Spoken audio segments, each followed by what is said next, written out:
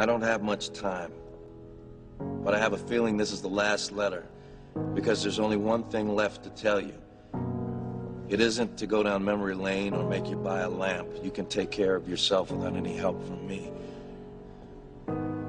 It's to tell you how much you moved me, how you changed me. If you can promise me anything, promise me that whenever you're sad or unsure, or you lose complete faith, that you'll try and see yourself through my eyes.